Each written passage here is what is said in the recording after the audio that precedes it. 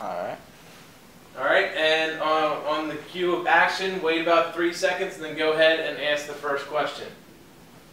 Alright, so action. Derek, how long did you work at Six Flags? I worked at Six Flags for 3 seasons from 2005 to 2007. And can you tell us a little bit about your job there?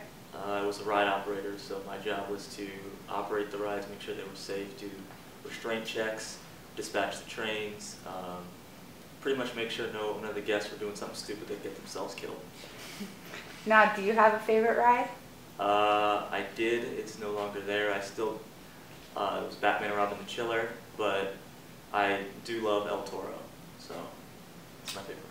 And that would be an amusement park. We know there's a lot of people there that go through there every day. What was one of the craziest things you ever saw? Usually it was parents that were trying to get in my face as a 16-year-old because I wouldn't let their kid get on the ride. I would tell them at the height restraint they have to hit their head. They would get in my face about, well, at the Jersey Shore they can do this, and I'm like, well, this isn't the Jersey Shore, and it's not happening on my watch, and saw fights break out, you know, humans being humans. And after working there, how has that changed your view of amusement parks?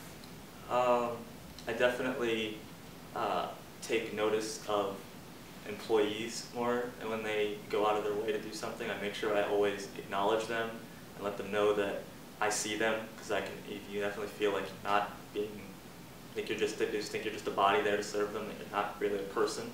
And I also just really understand how much can go into trying to make sure that place runs right. And so when you do see a park that's really well put together, you know that there's a whole lot of people busting their butts to make sure that it runs smoothly.